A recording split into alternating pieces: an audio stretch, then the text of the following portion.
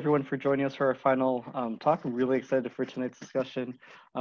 As for those who have joined us before, you'll know that we have been focusing on the Slow Food USA Manifesto and equity, inclusion, and justice. And tonight, we'll be speaking on, or we'll be talking about justice and what that means.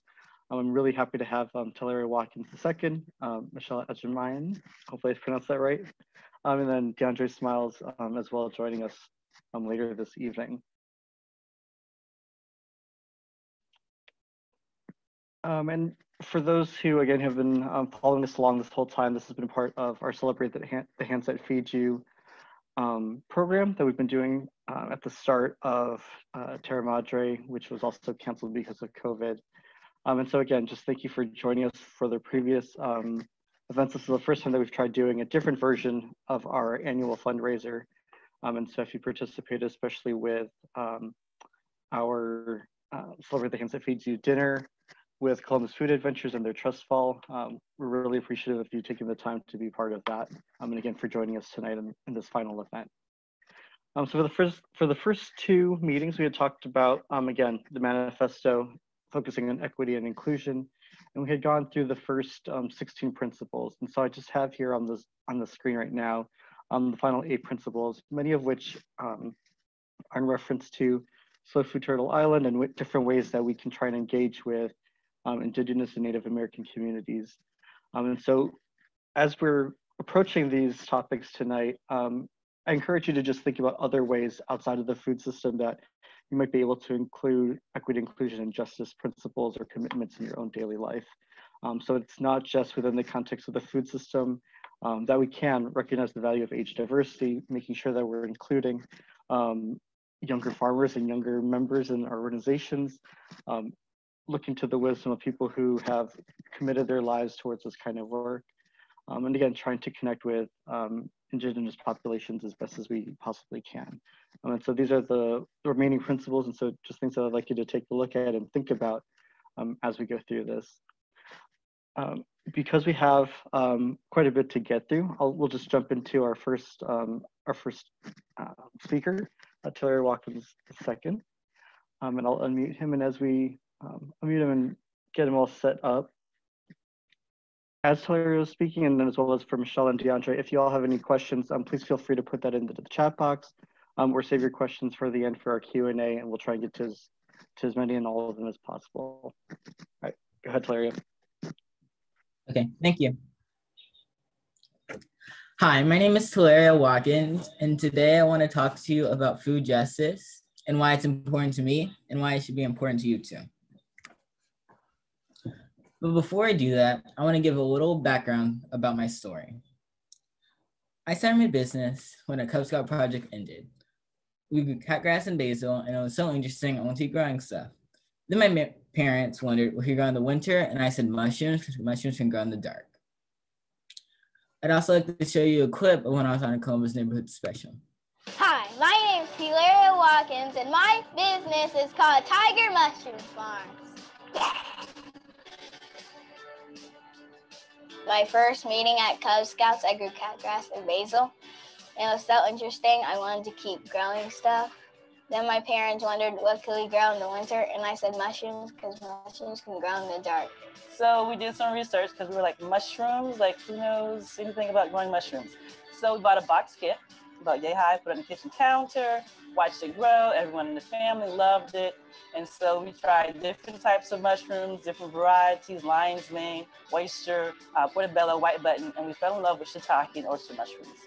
We figured out that shiitake needed to be in a cold environment and oyster needed to be in a hot environment. And our basement was really cold and our spare bedroom was really hot.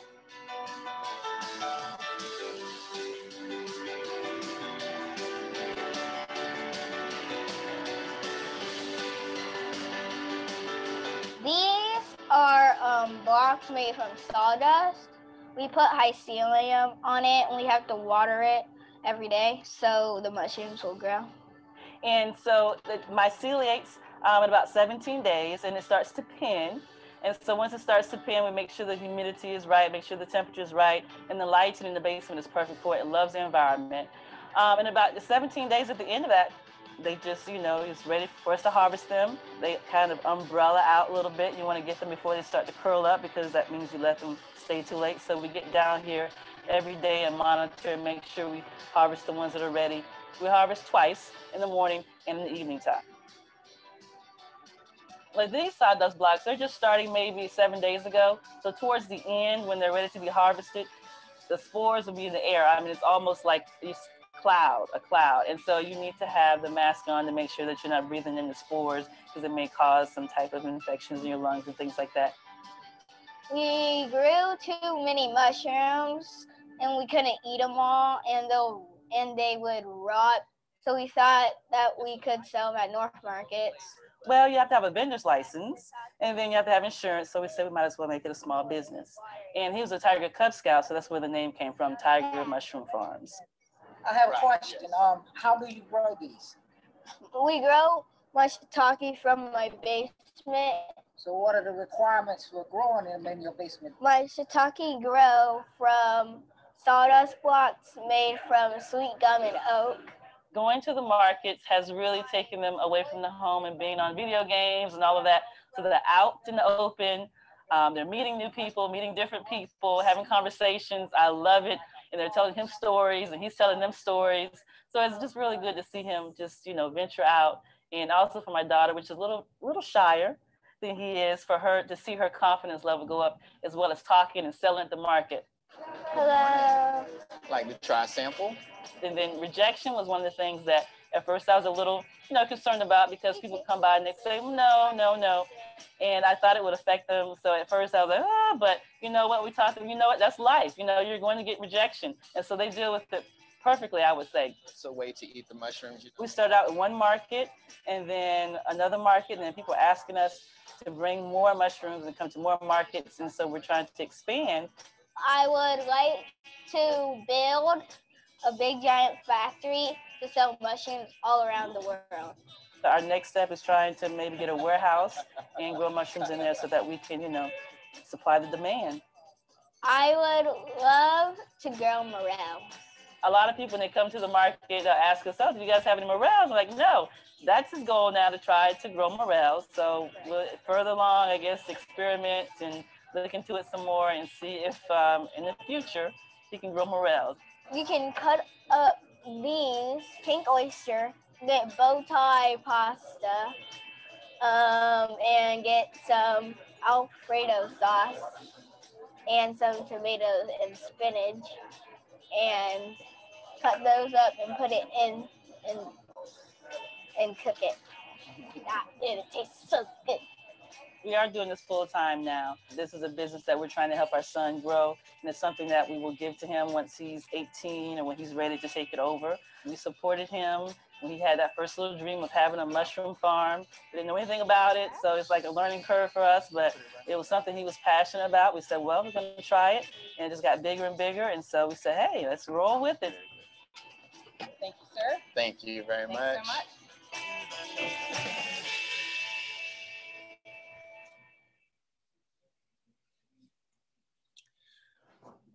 I also hope to have my mushroom seasoning line in stores soon.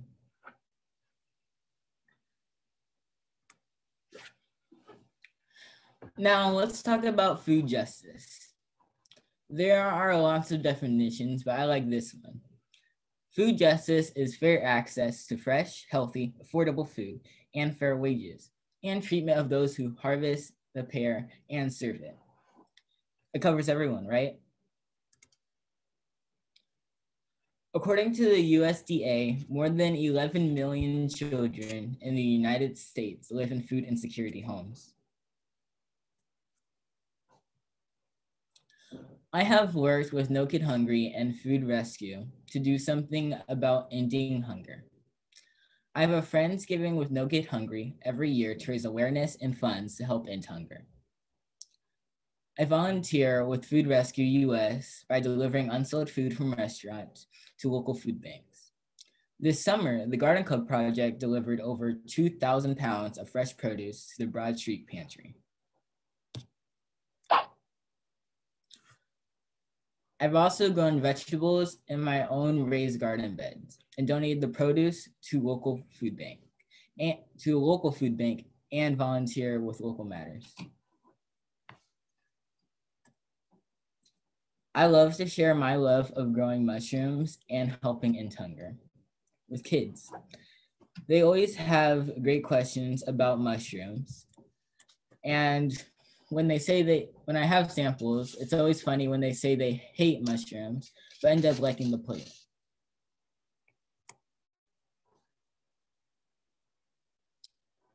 I also had the great opportunity to meet one of my role models in California, Ron Finley, the Gangster Gardener.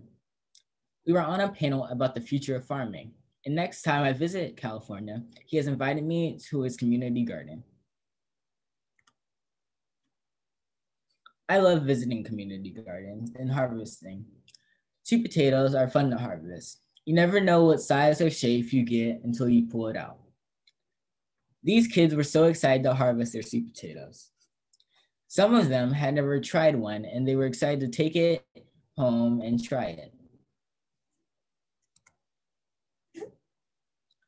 I was so excited to finally have my nonprofit and help my local community.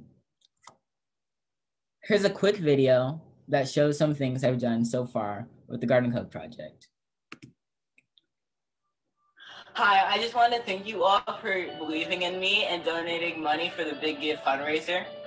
Here's some things I got to do because of your donations.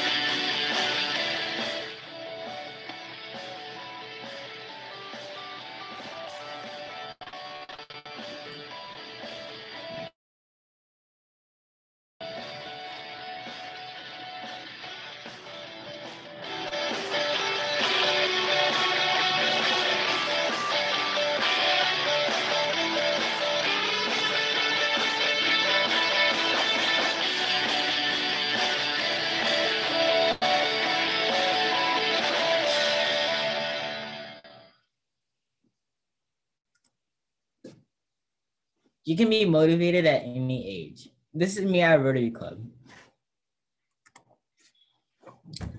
Also, here are some ways you can help with food justice. Grow food in your community garden and donate it to a local pantry. Start a community garden. Volunteer at a community garden. Share information about local farmers markets and food pantries. Or hold a canned food drive, and donate it to a local pantry. Dream big and believe big. If I can do it, so can you. Thank you. And here's social media for my business and my nonprofit. Thank you, Te'Lario, so much for your presentation. And right now we're going to get ready for Michelle to share her screen as well now. So I'm going to unmute Michelle. Hi, everyone. I'm Michelle Ajamian, and I live in Southeast Ohio, which is part of the Appalachian region. And Southeast Ohio, Appalachia, Ohio is about 32 counties of Ohio, so it's a pretty significant part of our state. And perhaps not what we think about, or certainly none of my friends back east where I grew up think about Appalachia when they think about Ohio. So my project is sort of two parts, but the Appalachian Staple Foods Collaborative is mainly what I'm going to talk about tonight and what it's about. So I've been involved in this for about 10 years, and it kind of started out with my partner and I just wanting to know what high nutrition grains and beans could grow locally. And it mushroomed into something else. So let's see. I wanted to start with gratitude and acknowledgement of the traditional lands and territories of the Shawnee, Osage, and Adena and Hopewell peoples of our region. I live and work here, and I feel very grateful for the 20 odd years I've been here and what I've learned about the land from my neighbors and from local people here who have roots back to the indigenous people who lived here before. Many people may or may not know, I just want to point out these images, particularly the one on your left of the Serpent Mound, which is the largest mound in North America. And it's not very far from me, maybe about an hour and 15 minutes away. And there's a lot of lore about it and a lot of understanding and mystery about it. But it's a very special place. In the center, there are two contemporary women who are of Shawnee descent. Excuse me. And the Adena Sun Temple, which doesn't exist anymore, but that's a rendering of what it was like here in Appalachia. So what is the Appalachian Staple Food Collaborative? So the way that we started is we were asking the question of what would it take to build a regional staple food system in Appalachia, Ohio, or in a region like ours, which is quite different, as I was saying, than the rest of the state and what we think of as the Midwest. And when we started out, we really didn't know what that would lead to for us. In fact, we had this fantasy that we were going to be farmers. We already had a farming background, but we never grew grains and other staples, but that we would farm and develop some of these crops for people in our region because there's tremendous food insecurity here. We're among the poorest counties in the country. And we saw a lot of small plots of land that weren't really growing food. And we thought, what if that plot was growing protein and corn and beans and other crops that would help give people better nutrition?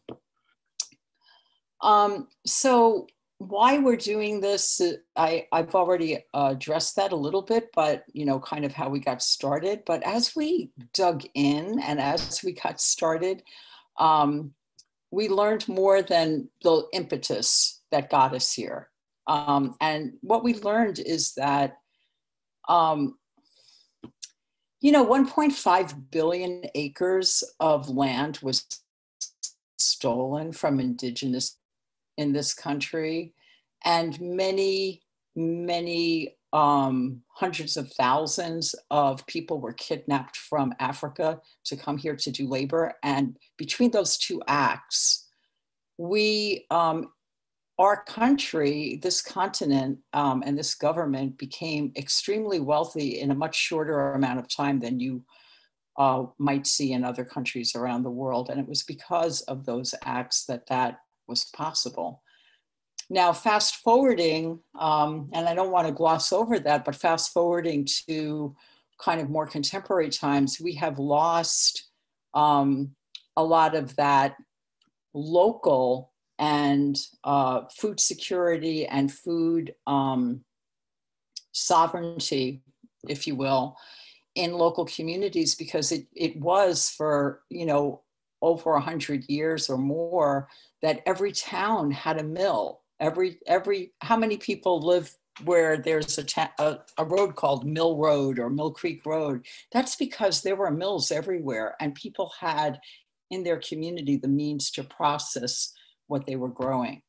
That changed about 60 years ago and forward to today, or to about 5 years ago. It changed tremendously, and those mills disappeared because we had large corporations that came in and took over that piece.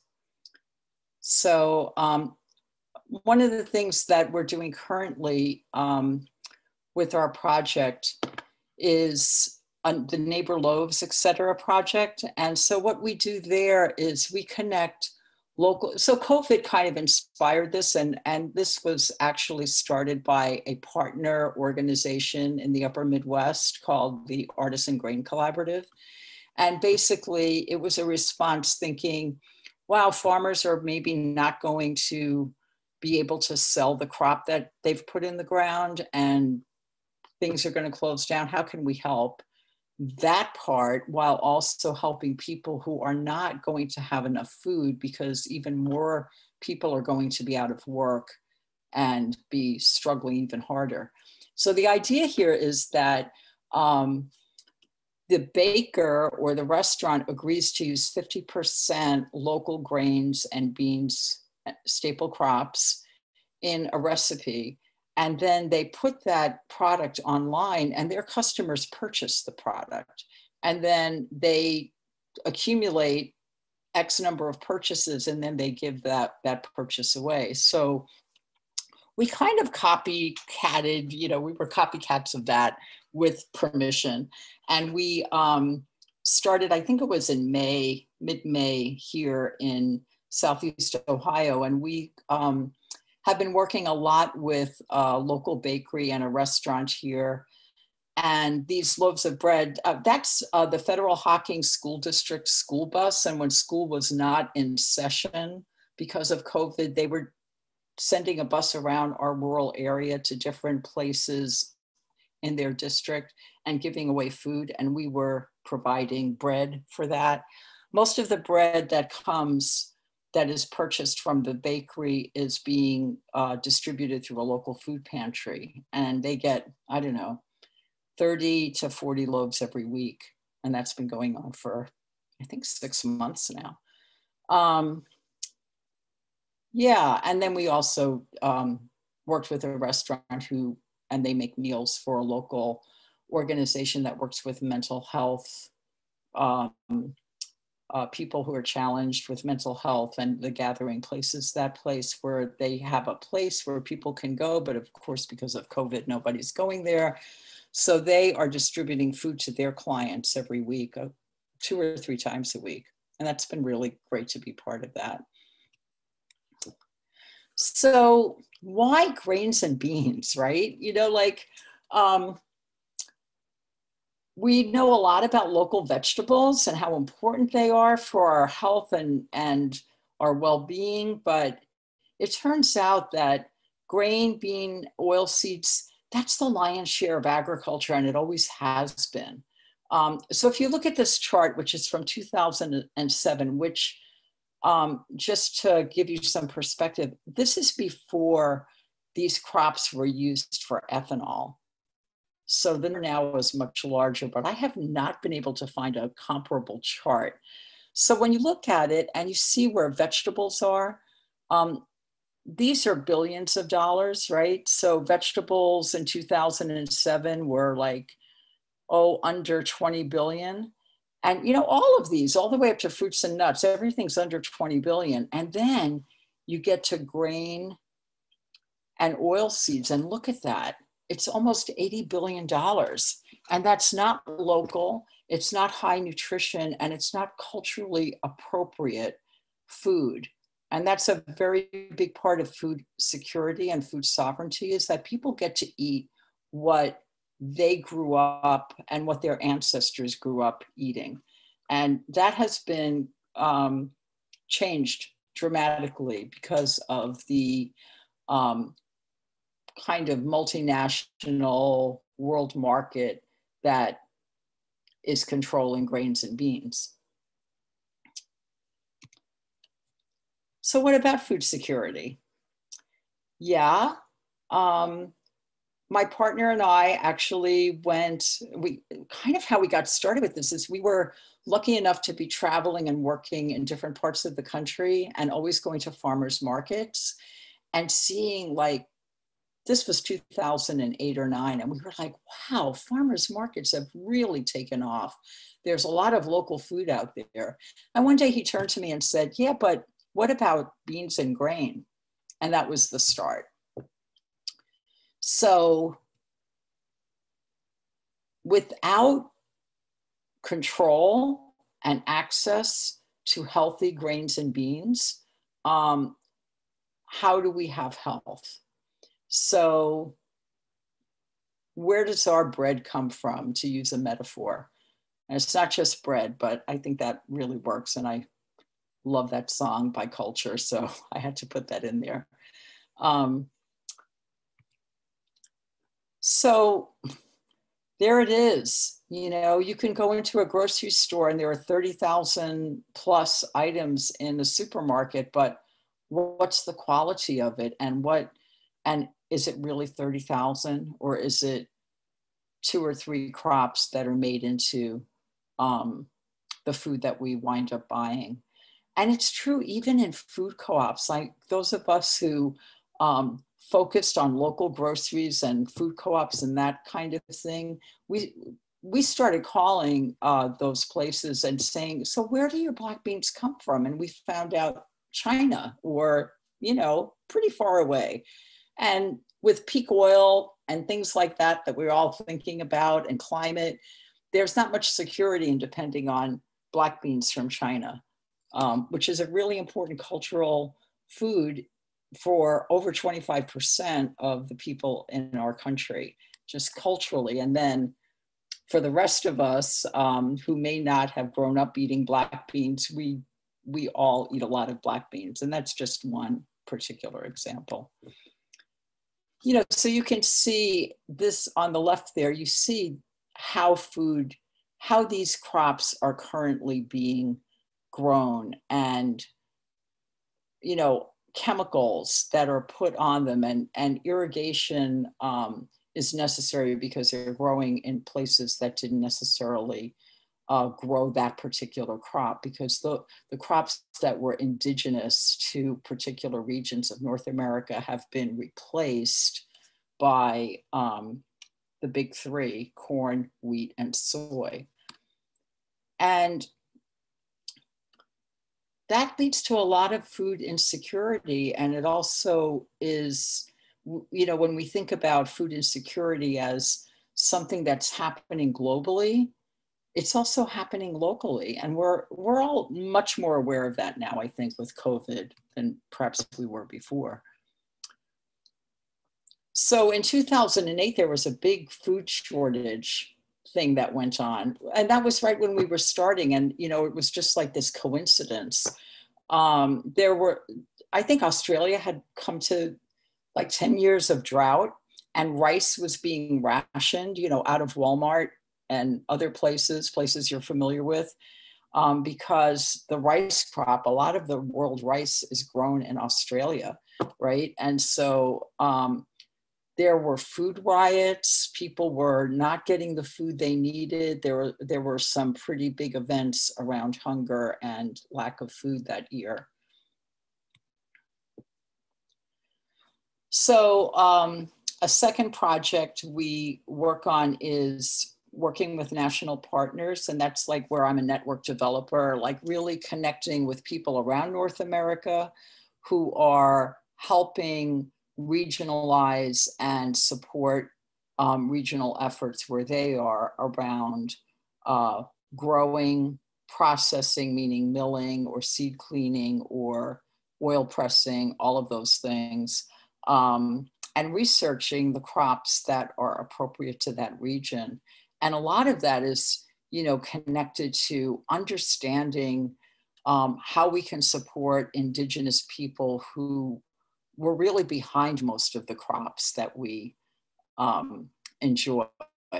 I think I have a slide that will say something about that here in a second. And we also put out a newsletter quarterly called the Staple Pulse, and that's our North American network newsletter to connect people to what is going on around the country. And we are looking at developing a seed processing center with Shagbark Seed Mill, and I am a co-owner at Shagbark. And we have, at Shagbark, we have received a planning grant to help us look at how we can really have greater impact in the community. That connects to a white paper that we have about how can communities everywhere, regions everywhere, have a processing center where all the things that happen after you clean seed can be kind of on one campus, so to speak, so that all the shipping and receiving, all these different little businesses can share services and stuff and really get good local food out across their region. Another project is we're doing peer-to-peer learning with millers from around the country. And, because part of what needs to change is that there are people who call themselves experts who never really roll up their sleeves and do the work, and there are people who are doing the work and figuring out how to run a mill, how to grow these crops, et cetera, and learning from people that know more than they know. And so we're really interested in this kind of democratic learning model where people who know things and need to know more things get together and we facilitate their meeting and discussing what they know and what they need to know, because the expert is the practitioner, is a good way to put it. So our values are around racial and economic justice, climate strategies, and sharing best practices. And I did just talk about why peer-to-peer learning is important. Certainly, I think you've gotten a sense of why racial and economic justice is important. I think I'd like to mention another thing. I did mention 1.5 billion acres being stolen from Indigenous people here. But then there's another thing that is important to know, which is after the Civil War, freed Blacks were given over 400,000 acres of land as reparation. And that land started in Charleston, South Carolina, and went south to Florida. I can't remember the name of the river. I think it was in northern Florida, 30 miles inland. And then in just 9 months, the president rescinded that order. And I really wonder what it would be like, and maybe we could all reflect on this. What would our country be like today if freed Blacks, who were the expert farmers, they were the practitioners, if they retained that land wealth and were able to grow the crops that we all enjoy? I thought I'd mention one more thing, which is the crops that are native to North America, like corn and beans and peppers, tomatoes, there are a lot.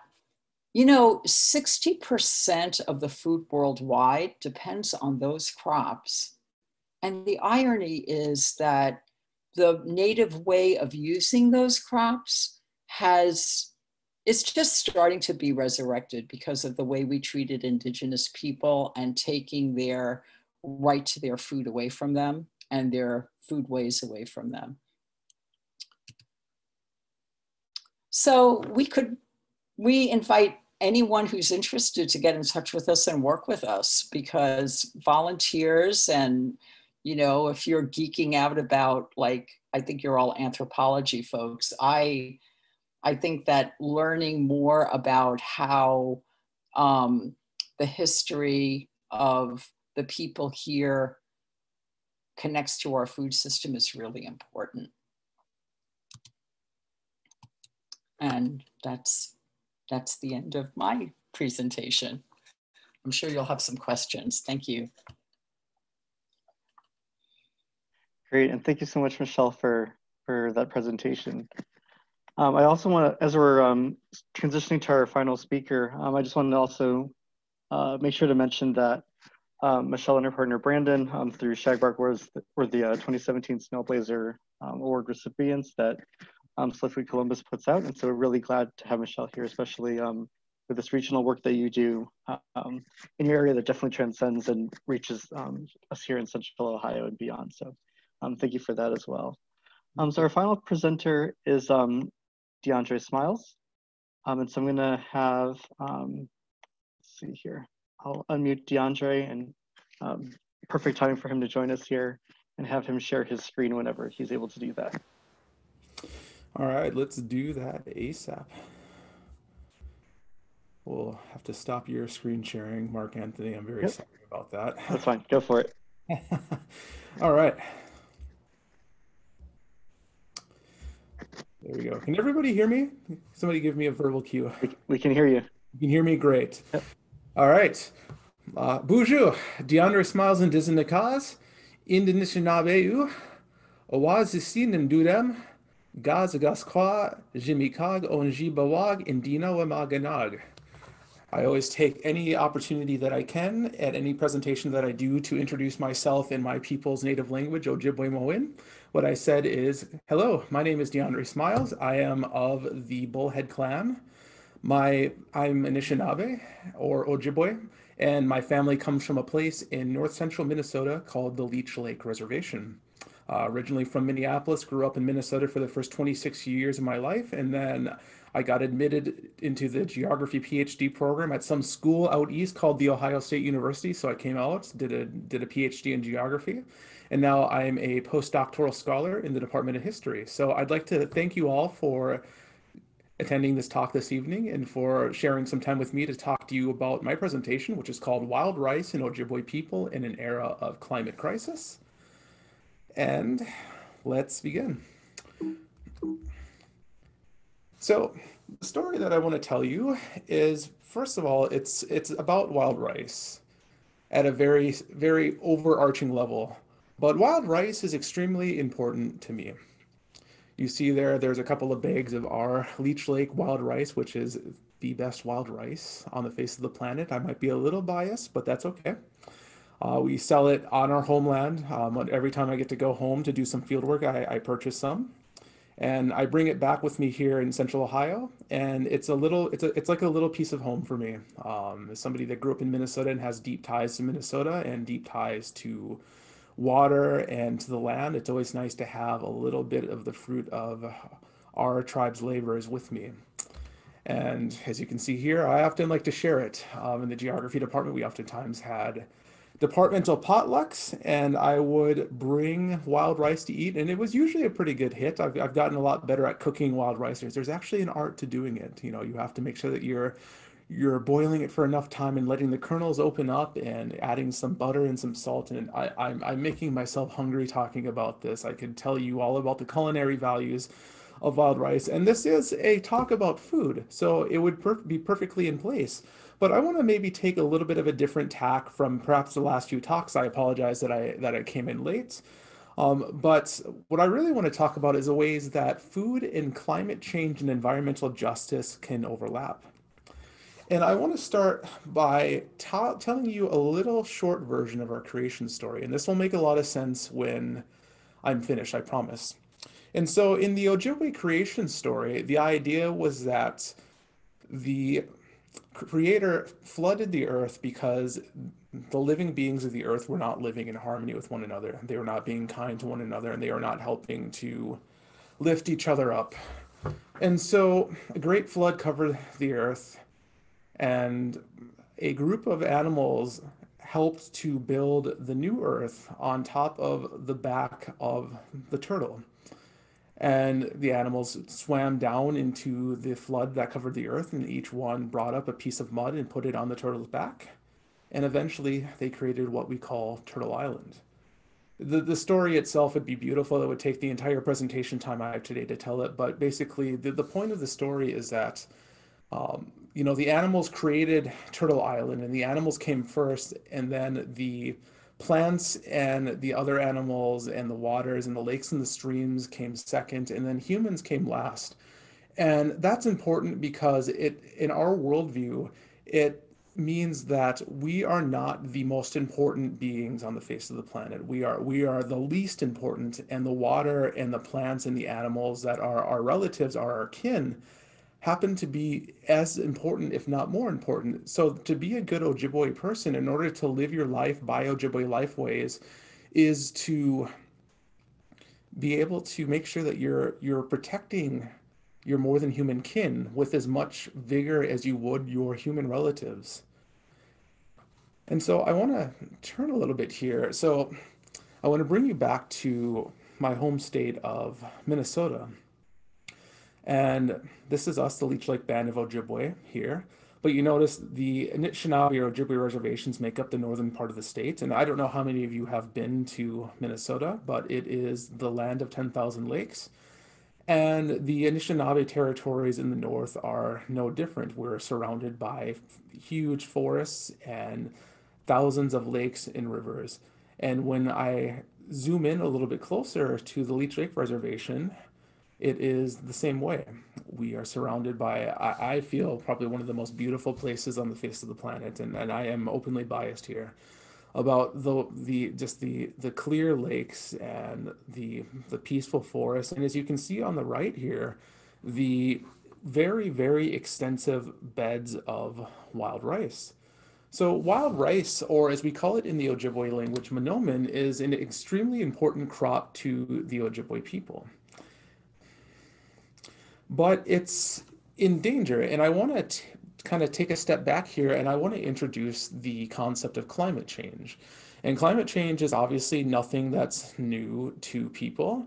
It's something that's in the public consciousness today, and we talk about it all of the time. And in academia, especially in geography and the social sciences, we are very intimately interested in the ways that climate change really creates deep, long-lasting effects at a variety of scales. So let me start here by talking about worldwide.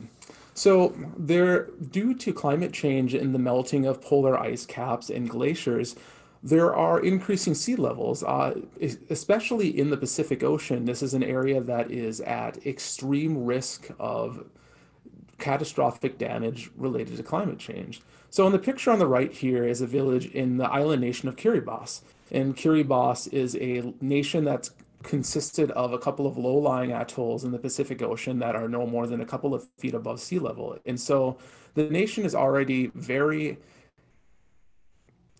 intimately connected with, weather-related events wreaking havoc.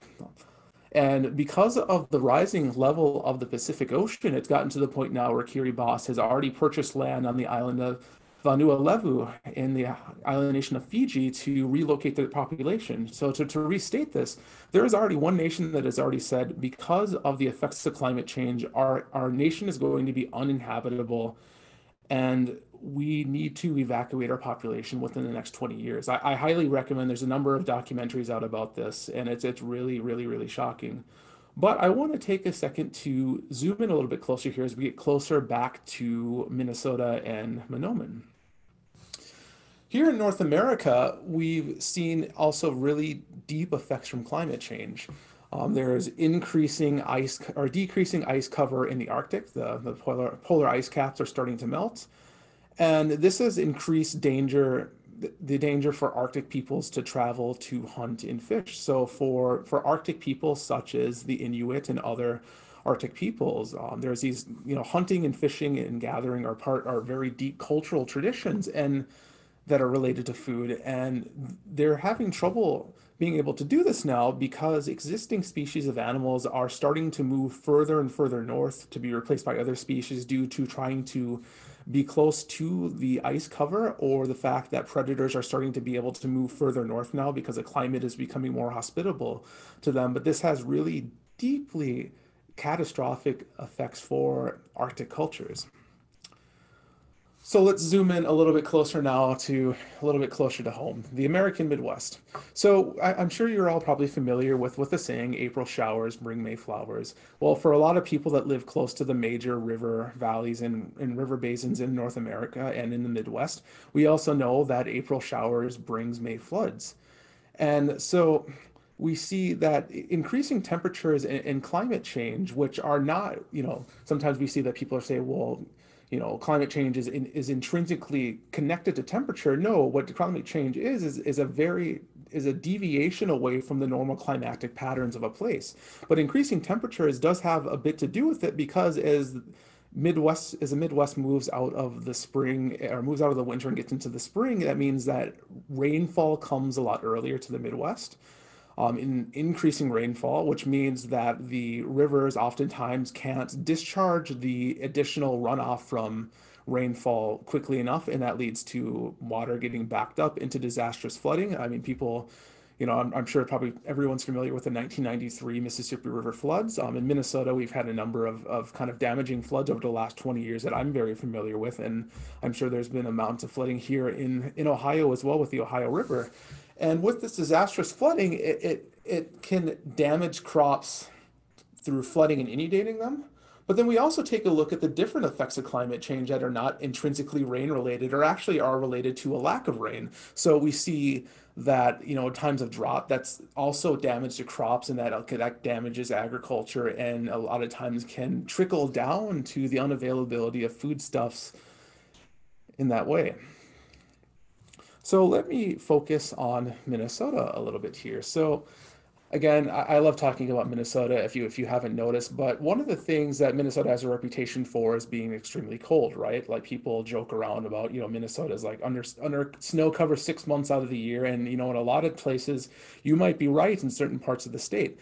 So I grew up in Minneapolis, but I went and did my master's degree in a city called Duluth, which is here on the far western end of Lake Superior.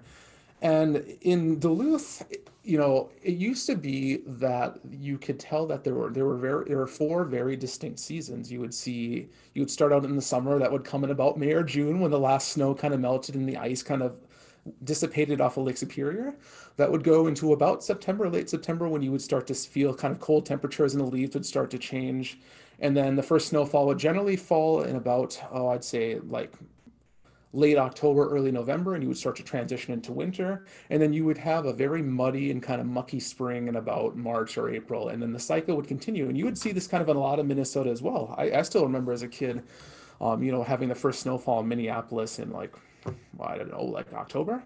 But because of increasing temperatures in the state, this has led to a shift in season duration and precipitation. And it's, for example, it's made flooding more prevalent. And so, for example, in northern Minnesota, you see here that there are some parts of the state that have had an increase of average temperature of over 3 degrees over, a period from 1960 to about 2012. And, that may not seem like a huge increase in temperature. And if you ask some people in northern Minnesota, they might be like, oh, yeah, it's getting a little bit warmer. I might be able to be out on the boat or, out on the deck for a couple of weeks longer. But those increasing temperatures have very catastrophic effects that we haven't been able to anticipate, but our indigenous nations are facing. So, for example, at Leech Lake, we see an increase of invasive species in our waters that has led to other species of, fish and plants being basically crowded out. And this has basically led to a disruption to local aquatic ecosystems. And so I want to kind of stop here. And, for the longest time here now, I've been talking about all these damages and kind of these ways that, environments are being damaged. And people are probably asking, well, are we going to stay, in this kind of dark frame of mind the entire time? You're supposed to be talking about wild rice, and I'm getting there. I want to now kind of turn attention to the ways that my own nation has started to kind of help work with other Anishinaabe nations in northern Minnesota to help protect, our aquatic ecosystems and our land-based ecosystems and help protect Minoman. So part of it is a kind of a holistic approach to water quality. And what this has meant is that, my tribe has really engaged in maintenance of existing local aquatic species. They've really sought to control and eradicate invasive aquatic species, through cooperation with the Minnesota Department of Natural Resources. And there's also really an increased effort, both governmental and grassroots level to help safeguard water quality. And a lot of this has been in regard to energy production, but also it really focuses on wild rice. So wild rice, as I've said already, is very important culturally to Anishinaabe people, and it's a food source, right? Like I'm, if probably if you haven't had, wild rice casserole, you're missing out. And maybe I'll send Mark Anthony a recipe to send out to the attendees if you're looking for something to kind of spice up your Thanksgiving meal this year. But wild rice is at perilously at risk in Minnesota. It's at risk due to increased temperatures and water levels, which are actually really dangerous to wild rice cultivation. So when we think of irrigation, we think of, well, we want plants to get water, but we all know that if you overwater a plant, it will drown. And wild rice is exactly the same way. You have to have the water at a certain temperature, and it has to be at a certain level in order for wild rice beds to thrive. And if it's not at there, then they can die off.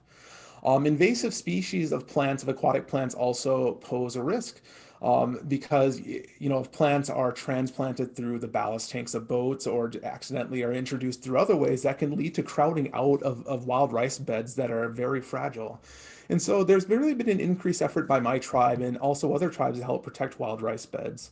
For example, this is a report that I really enjoyed reading this, and that probably shows how academic I am, that I enjoy reading a dry task force report. But this was a task force that was put together by tribal nations in Minnesota that said we are at risk of losing a lot of our wild rice beds in the state, and we need to find a way to help protect them. And so this tribal wild rice task force put together a report. A colleague of mine at the University of Minnesota is also involved in a project that's helping to research, the ways that they can work with tribes. The University of Minnesota can work with tribes in order to help protect, wild rice. And so this is really important because, as a kind of my main takeaway here is that, climate change poses cultural risk, and it poses culinary risks to Anishinaabe people. But, one of the really cool things that my tribe is doing is, through wild rice harvesting and through kind of the maintenance of wild rice beds, this is an example of increased cultural education that helps to remind Ojibwe and Anishinaabe people of their connectedness to the environment. So looking back to our creation story, where we are not the most important thing on the earth, we are just as important and less important of the animals and the plants and the water, and we need to do our best to protect them. And by doing this, I think that not only can we make sure that we keep ensuring that there will be delicious wild rice for generations to come, but we also are helping to secure a future for our people. Miigwech, Gigawabamin, thank you, and I will take questions when it's time.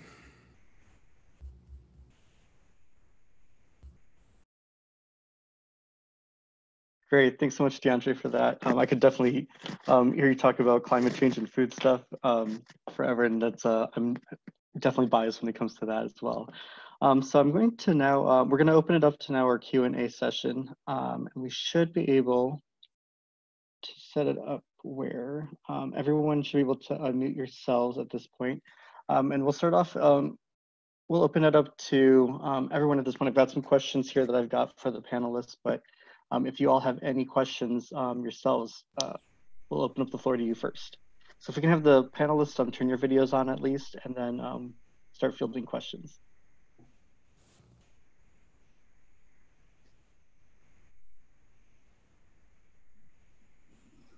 And for those in attendance, if you're nervous and don't want to be on video again, feel free to use the chat box to type your question, and then we'll make sure to share that.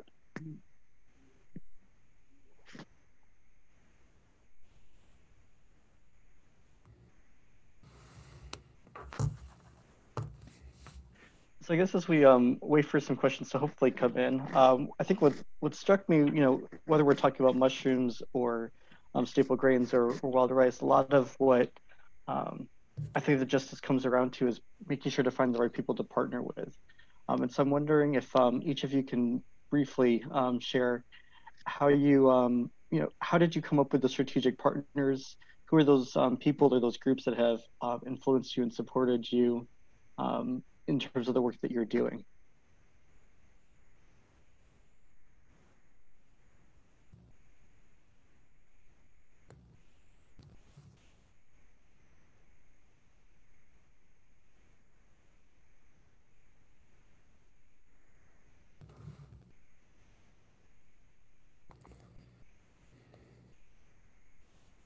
Michelle, do you want to take it away? Yeah, I could do that. I feel like I ask a lot of questions. And so the question of what would it take to have a food secure region, which led to staple foods are the missing link, led me to just reach out to people who might know things I don't know. Everything from what kind of crops we should try growing, to, who are those strategic partners? I mean, early on, I got connected with people at OSU just because I was looking up local food on the internet. So, but currently the strategic partners, the start of the strategic partners I'm working with are people around the country who are leading food systems work around staple foods. And I think the challenge that, and this isn't about how you find those partners, but I think the challenge that I've observed is that many of the food system leaders are white people. And, at the very best, which isn't good enough, they may be serving Indigenous and people of color, but how do food system leaders step out of the way and instead of serving people who have been marginalized, stepping out of the way so they can lead, because they know more than administrators know, essentially. So I think it's just about being open to connections with people and reaching out and saying, hey, I'd like to know more about you. It sounds simplistic, but really that's how you build relationships. It's really about, good friendships and good relationships that come from common ideas and work. It's definitely that slow food step-by-step kind of relationship building. Right? Te'Lario, how about you? How did you who are your strategic partners and how did you get into that?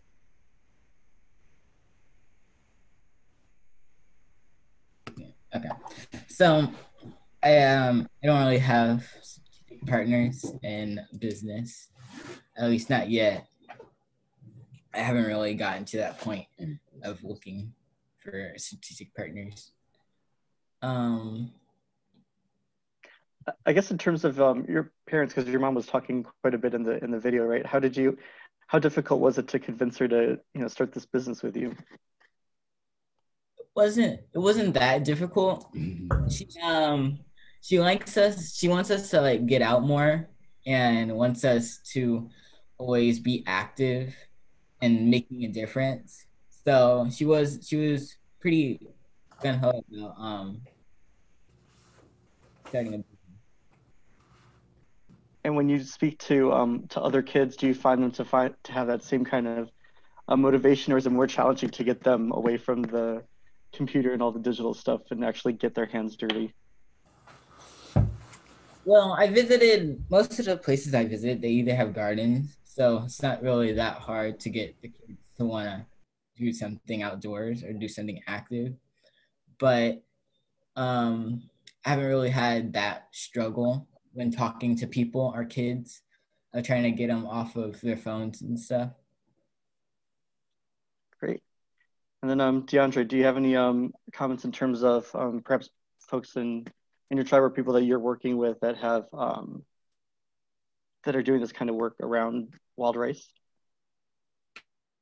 Yes, actually. So I mentioned that there's an interdisciplinary team at the University of Minnesota, and I actually just had an opportunity to talk with them a couple of weeks ago. It's a huge project that spans the natural sciences and the social sciences, and it's actually led by Indigenous academics that are working in consultation with Indigenous nations in Minnesota. It's a massive project. I think they just literally put out a call for like I think 10 postdocs that in there, and that's in combination with the work that's already been done by tribes, on their own. I know my own tribe, we have a very active wild rice seeding program, and going even beyond wild rice, with fisheries, we have our own fishery program where you're seeing people that this is the thing that really amazes me about it really shouldn't amaze me, but it's kind of like an awe-inspiring. I'm almost kind of like I'm like I geek out about it. The fact that you're seeing people that they really rely on, kind of or like traditional ecological knowledge in order to like run these programs, but they also, they weave it together with like Western knowledge in like a really interesting way that's really, really cool. And so yeah, there's a lot of work that's going on in Minnesota, about this stuff. It's kind of one of the areas where I think there's a lot of intertribal cooperation actually is like in this area of like wild rice preservation. Great. And I got to say, Deondre, thank you for sharing the story of the creation story that you had shared. It gives us some context. Earlier, I had mentioned Slow Food Turtle Island as a particular group that the Slow Food USA movement is really trying to encourage folks to partner with, and so having that kind of cultural backstory is definitely helpful. One of the questions that has come up, and I don't think it's too dumb of a question, Lee, I'll call you out with that. She wants to know what kind of measures have been successful in accommodating for climate change when growing wild rice? Are they using different varietals or different variants? Are they changing their locations? And for me, this is a kind of question that really works with the kind of food research that I do with grapes and wine, and how are we trying to adapt, to these kinds of changes. So Deondre, I'll let you respond to that first, but I'll also expand that to ask Michelle and Te'Lario to think about, in terms of staple grains or in terms of mushrooms, how are climatic variations or weather changes affecting the work that you're seeing on the ground? So Deondre, if you have any insight on what are folks doing in Minnesota right now? So a lot of it actually is going around kind of, it's this like kind of adaptation kind of framework now where it's like, well, the climate change, if we can reverse it, it's going to be a long game. It's going to kind of be the long game. And in the short game, what they're trying to do is, yeah, they're definitely doing maybe some kind of work about maybe trying to do some breeding and things like that to make it more hardy. I think also, they're really being really, really vigilant about the way, like what crops or what organisms can be brought into lakes on the reservation. I mean, the DNR is like, they're really super adamant about, if you're bringing a boat onto the reservation and they have these ballast tanks and they have these tanks that fill up with water and that you empty them, they're like, you empty those and you get them clean before you come into a lake on this reservation, because if you bring an invasive species into here, you could kill off an entire bed. So it's really kind of a multi-pronged approach, and it's really super impressive. Like in another life, I wondered if maybe this is the kind of work I would I would want to be doing myself, because it's just really cool. Great, thank you. Michelle, anything that you've seen in terms of how folks are adapting the crops that they're growing? That's a really good question. I definitely see a lot of anxiety among farmers. And, in 2019, it didn't hit us in Ohio, but Nebraska, Wisconsin, in February of 2019 experienced like a flood like that had never happened before. And farms that were, 300, 400 years old were wiped out. And, that didn't really make the news. And I think a really interesting thing to look at is this is headline material, like having farms disappear, having land unable to grow the food that has been traditionally grown there for the millennia should be on the front page instead of something I get to dig for because I look for stuff like that.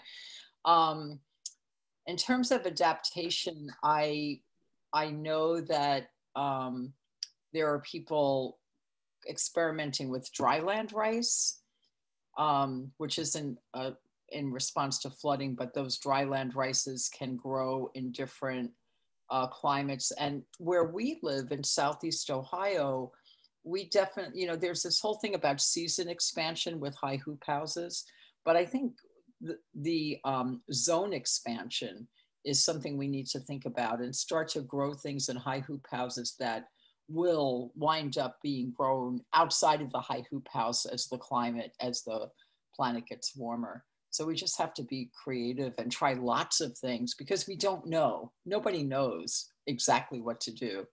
I love that they're keeping boats from coming in with water that came from somewhere else. I think that's so important because there's been so much introduction of invasive species to different bioregions because no one was really thinking about that. And finally we are. And then Te'Lario, have you noticed anything in terms of challenges with growing mushrooms? I know you haven't been growing for, you know, decades like most people crop growers, but have you noticed anything in your experience? If you're talking about climate, I grow indoors, so I get to control the climate and temperature of my mushrooms and how they experience the humidity and everything. So the climate outdoors doesn't really affect us inside because I get to control all of it. Yeah, that would be super great. You know, if we could have like a whole bunch of greenhouses or different biospheres to try and contain all of that. One question from Colleen that came up, and I think she had to leave. She wanted to know if, let's see. So there are two questions that she has. The first is, are there any documentaries or movies that any of you have found inspiring and useful to understand more about, you know, climate issues or justice issues or food justice? And then another question she had is, do you have arguments to frame the climate change problems in terms of pocketbook issues for regular people? So I suppose, how do we frame climate? You know, when we think about climate change, we might think of a climate justice model, recognizing that this is an ethical thing that we need to take into account. So how do we frame that for folks? So two quite different questions. So either one that you want to try and pick up, or if you have suggestions for both.